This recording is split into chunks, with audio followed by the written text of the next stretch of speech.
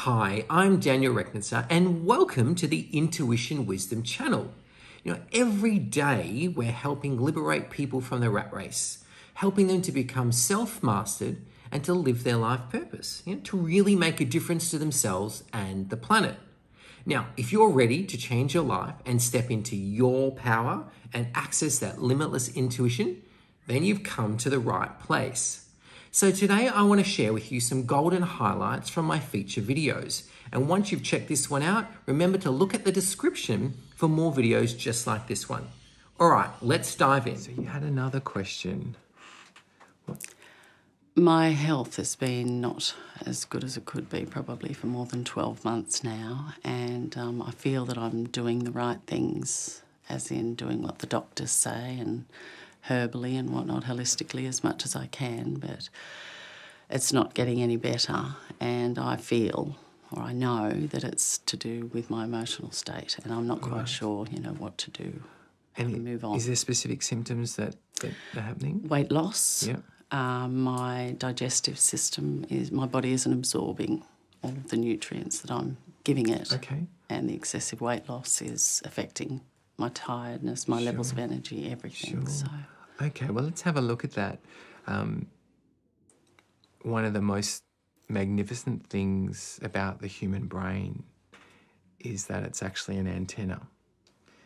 And it's so accustomed to perceiving our own thoughts, our own emotions, that we've forgotten its true purpose. And one of its fundamental applications is the diagnostic of symptoms, not only in our own body, but also in other people. Mm-hmm. So we're so used to the medical world diagnosing things with blood tests or x-rays or MRI scans, but right within us is the most powerful diagnostic machine ever invented. Mm-hmm. And that's our human brain. So we can redirect our brain to pick up and perceive what is at the root cause of symptoms within ourselves, in our children, and in other people. So I'll do that with you. Okay. So we'll have a look at there. Okay, the very first thing that shows up is there's a lot of beating yourself up. Okay? Mm-hmm. Where you get angry at yourself if you make a mistake. You get angry at yourself if you say the wrong things to people. Mm. Yeah. And there's not enough self-love in every day of your life to support best word is a cutback lifestyle. And I'll explain what that means.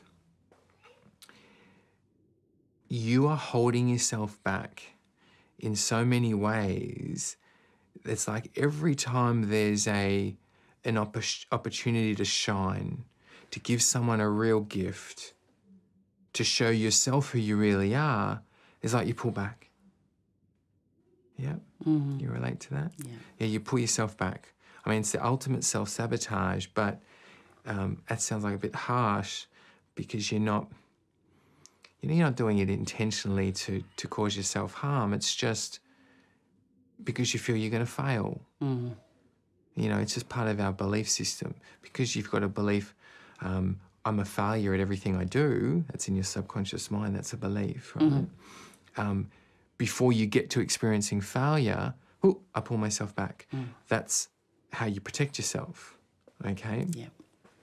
So what's happening with your health is your health completely mirrors that emotion. It's like you want it to grow and be alive, but I pull myself back. So the body's healthy energy is being held back, okay? Feels like even your appetite is being held back. It feels like, what else is going on there? It's like you're not feeding your body self-love. So the food, it's showing me that the food it's like all the nutrients are drained out of it, because the optimum way for a body to process nutrition is under the condition of self-love. You know, it's like if you're eating food while you're angry, you get a stomachache, don't you? Right? Whereas if you're eating food and you're enjoying it and you're loving what you've made and you're loving yourself, you're loving the people around you, that's the optimum way to extract the most nutrients. But you're eating to fill a void. And the void is you're not generating enough self-love. Does that make sense? Yeah, it does. Okay. So let's see what the solution is moving forward. It really comes back to, like we alluded to, about focus on me. I'm my own project. What am I going to do today that's going to bring me joy and love and self-love? It's about putting the blinkers up about who else is in your life.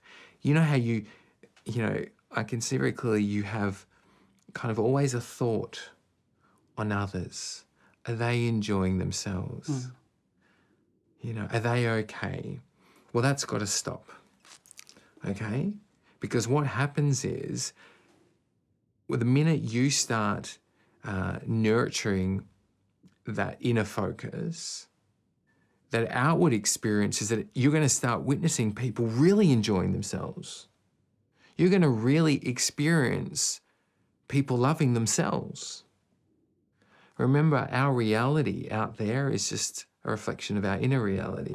So that concern about are people enjoying themselves is simply, I'm not really enjoying myself. I'm not really feeling passion anymore. So you're looking for, is everyone else feeling passion? Yeah. Is everyone else okay? But that's just a reflection of your inner world. Myself, yeah. Makes sense. Yeah? Do you have any other questions on that? No, I don't think I do. I think you've hit it. Yeah. Yeah. Thank you You're welcome. very much. Thank you for watching, and make sure you give us the thumbs up if you loved it. Now, also remember to subscribe so we feel supported and we feel encouraged to keep making more videos like this. Now, my best recommendation is for you to check out the links below to find the perfect video for you. Choose whatever resonates. I'm sure you'll love it.